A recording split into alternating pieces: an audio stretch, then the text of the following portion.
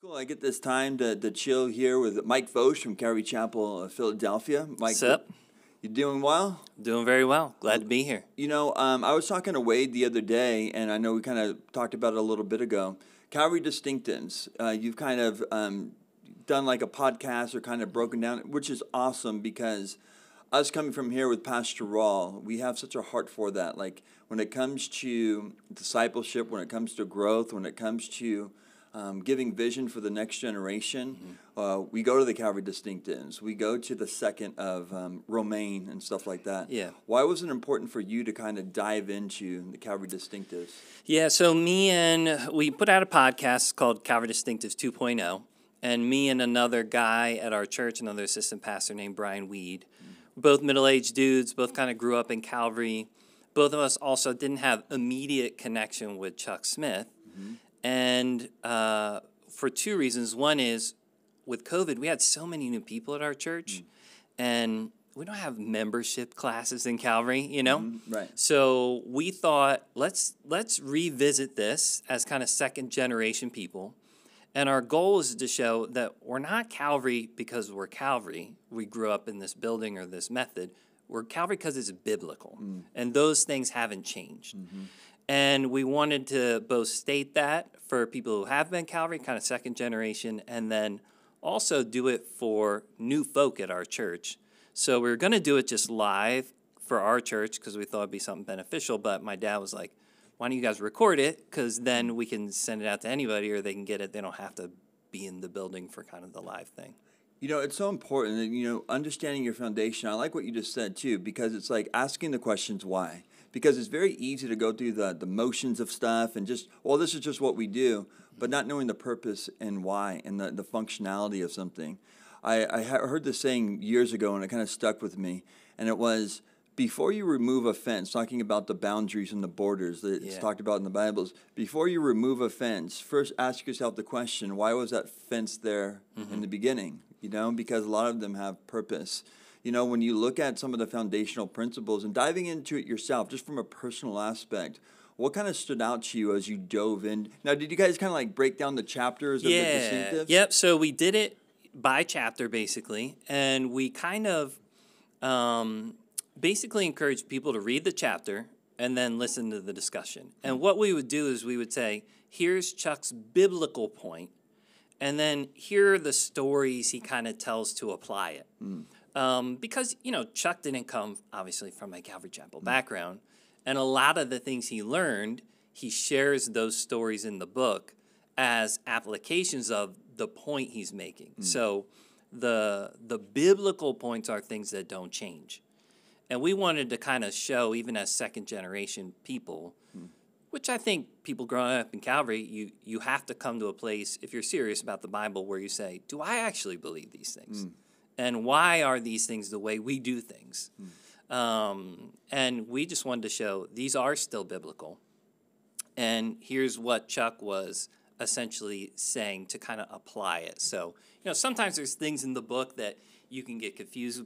Chuck would say he doesn't allow people to stand during worship, Right. But the whole point of the chapter is to make a focus of Christ in worship, not whether people stand or not. So, we point out, no, Christ-centered worship is the biblical principle we hold to. This was Chuck's way of applying that at Calvary Costa Mesa. And the thing that remains is the principle, not necessarily how he practiced or applied it all. Yeah, no, and I think it's important to know like that identification, right? There's many other ministries that are out there, and there is a distinction of Calvary Chapel. Sure. We would always say, Pastor would always say, Calvary Chapel is not the only way, but it's the way that we've been called to do ministry. It's the model that's been passed down to us, and it's effective, and it's biblical, as you said as well. And you're looking at Chuck, if you go through his book, many of his books, Why Grace Changes Everything, the one where he sat down with his son, Memoirs of Grace, where he kind of breaks down like his life, and it talks about those challenges of growing up in the Foursquare, and, just seeing some things after a while and be like, how come I don't feel comfortable with this mode of ministry any longer? Yeah. And it's just this growth, there's a development, and it going back to like the biblical aspect kind of like shows you, I think one of the great chapters, obviously, and it's a bedrock of Calvary Chapel, is the priority of the word. Yeah. Right? Putting a heavy emphasis on the teaching of the Word of God. It revolutionized Chuck's life personally. He saw it impact the church. And for us, and I'm sure with your dad and the ministry that you're from as well, with Pastoral here, teaching the Word of God, Genesis to Revelation, it's so valuable. Yeah. Well, why is that such an important earmark? Because it's very easy to go in other flows of teachings. And why does that such an important aspect of Calvary Chapel Distinctive? Yeah, I think one of the things that's unique, at least to me when I look at it, there's been other individuals through history who have realized the necessity to make an emphasis of the word. Like Matthew Henry is pretty famous for that. William Still is pretty famous with that. There's a guy named Harold St. John that was an itinerant preacher that would teach through books of the Bible so that people would get it. Guys, even today, a John Piper or Mark Dever, there'll be guys who make an emphasis of teaching through the word. Yeah. But as far as I know, Calvary Chapel is the only movement that holds to expositional teaching as a distinction. And I think that the fruit of that has, number one, been obvious in the growth of our churches, in the quality of the Christian life that people are seeing and being produced, and three, even in the amount of, there's church movements with the same amount or even less churches that have way more bureaucracy and way more problems. And I think Calvary's been saved from a lot of those issues. Right. Because of our emphasis of teaching through the Word and how that kind of trickles down to people and where the authority is. There's so many different levels that really plays out in. Yeah. And then for you, as far as you, Mike, just kind of like growing in your own relationship with the Lord, you love teaching the Word of God as well. I've been asking some of the guys this question. Is there a book of the Bible that you just love a lot, like one that you just connect with, that it's like I don't want to say your go-to, but just one that I don't know. I have mine. Yeah.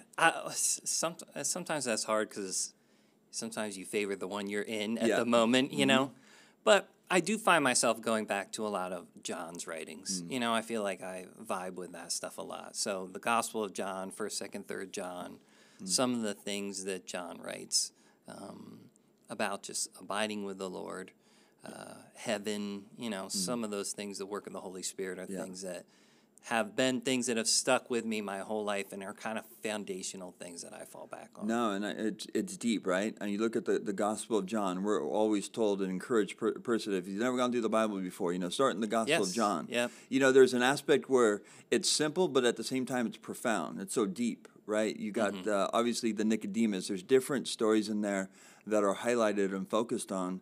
It has such an important richness to it. And then also, you saw like all John's writings, like First John. First John is phenomenal, and like the history of Calvary Chapel, as well as it's been noted when Pastor Chuck, as he would go and do his 2 years of teaching all of his topical sermons and then run out, and then it was him finding the Griffin Thomas outlines through First John that kind of revolutionized the teaching aspect. Wow, you can just cut this apart, slice it and dice it. And it's so rich, and it covers so much, and it really brings you. If that Gospel of John is focused toward, I don't want to say just focused upon simplicity. It's not. It's so profound. But if we tell new believers to go through the Gospel of John, First John has that level of maturity, that growth, going to the next level of your walk with God. So love it. How about, in the same kind of ballpark, how about a character of the Bible that you connect with? Because, we're going through the Encounters of God, through this conference here, the International Pastors Conference, and all the teachers are going to be breaking down characters of the Bible. I find, like, a lot of blessings. Like, I love the life of Abraham. I've always been, I just blown away by his life when I look at a man known as a man of faith, but then the Bible shows his lapses of faith, his mistakes, but his growth and his maturity. How about you? Yeah, I'm going to say this, and it's not just because this is what my dad's teaching on. Spoiler, if you listen in early, I don't know when this is getting thrown out. And maybe it's more the theme. Enoch was always been somebody, just because the simplicity in Genesis and then obviously in Hebrews where it's brought up of just a person who walks with the Lord, and that pleases him. And to me, like, if I can end my life being a normal guy that walked with Jesus, then and please Jesus, that's what I did what I was supposed to do.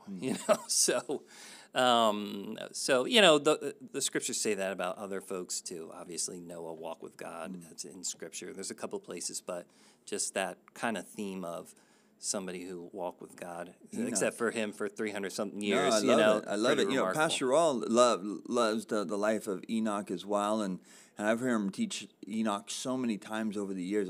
Impact, again, simplicity, but there's something so profound there as well, and that's why I think the Bible, understanding the characters of the Bible, understanding Genesis to Revelation, there's so much value in your life. Yeah. Because you're just talking about growing up around the church and, finding and developing your own relationship with God. And then you also understand sometimes, there's that song of worship that I'm coming back to the heart of worship, and it's all about you, and it's all about you, because sometimes we can get caught up in ministry. We can get caught up in a lot of things. We can make the Christian life more difficult than it has to be.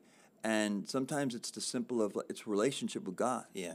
It's having a love relationship with God. And just as God did a work in Abraham and David's life and, Isaiah, it's just like God met them in these various areas of their life. And they're not these supernatural superhero characters. Mm-hmm. Oftentimes, they are broken men.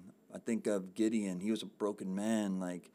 When the Lord appears to him and says, "Oh, you mighty man of valor." And he's like, "Mighty man of valor?" Here he is hiding from the Midianites. And yet the Lord knew the work that he would do in his life. And he would take this man who, from his own mindset, I'm the weakest of the tribe. My family's of the weakest tribe. I'm nothing. Like, how can you use me? And these moments where God moves in a man's life is so profound, and it's how God can move in people's lives as well. Yeah, I'm excited. I thought it was an awesome theme for our conference, like Encounters with God. The whole Bible takes for granted that God can speak with man and interact with man, and just states it so simply and doesn't have to explain God said this to Abraham, doesn't explain how it happened or what it looked like. So I think it's great. Obviously, I've been praying that's what we actually get. We don't just talk about it, Yeah, no, for and the sure. Lord does that for folks. And, there's such the variety that we find. I'll circle back. One of the things I'm blessed with in terms of giving the whole Scripture and teaching the whole Scripture is I feel like I've been enriched with a whole God, It's hard for me to imagine my life not having been given the whole Bible based off of what I have now, And being middle-aged, we're probably pretty close, know. I'm 46. Okay, I'm 42. Okay, yeah. So, you start to hit different stages in life, and different people in different places in the Scripture minister to you in different ways and those things. So, I'm just blessed to have been put in a place where given a whole Bible, like I'm given a whole God. I get to see him in a holistic way, where, there's a lot of places that they don't have that privilege.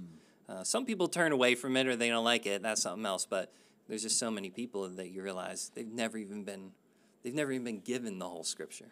Mike, there's obviously so many challenges going on in our world today. There's so much divide. There's so much confusion. Oh, man, I mean, all that's going on in Israel right now across the world, I mean, heavy, and then I don't know, how's your community doing in Philadelphia, doing ministry there's along the heartbeat, the struggles and maybe the good? When you look at the culture around you right now, what do you see as opportunity to do ministry during this time? Yeah, that's a tough one. Obviously, there's in Philadelphia, probably as in many big cities in America, there's always a ton of great things going on, and there's always a lot of really difficult, hard things going on. So I do think we're seeing people more open as the world gets crazier. And I also think people are seeing and realizing more the need for a community that actually loves people. People's lives, you can fulfill your flesh out there in the world, but people don't really care about each other. They use one another. It's pretty cold out there.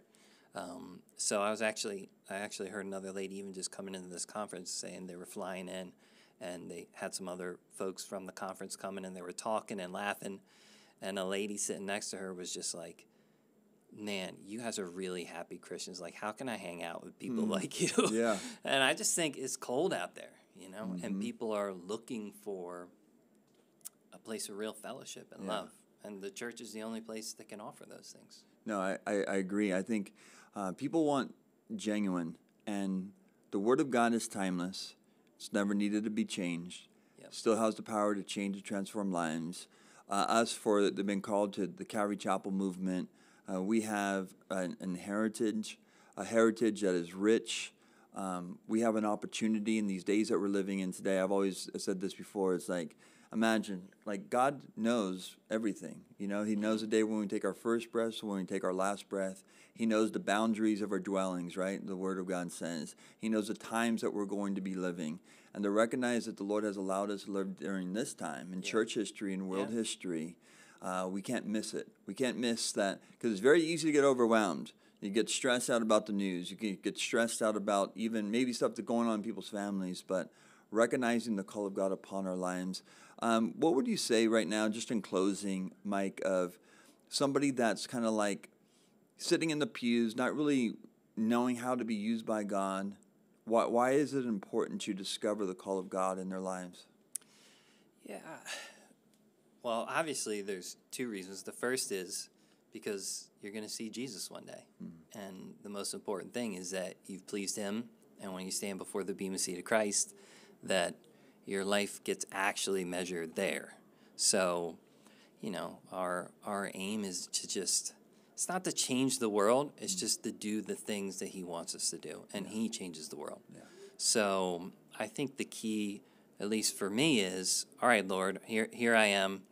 The world can be crazy, but like you said, you have us here.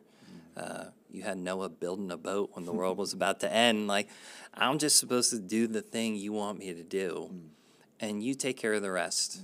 You know, I feel like there's a lot of pressure to sometimes do what everybody else is doing, or to feel like I need to live up to that. But the reality is, he puts us where He wants us. We're just supposed to be salt and light right there. And that's also where a Christian finds the most joy in walking with the Lord where He has them. That's, you know, you said salt and light, which is great, right? Jesus spoke about it on the Sermon on the Mount, that to be the light of the world, to be an example of Christ in our communities, in this crazy world around us.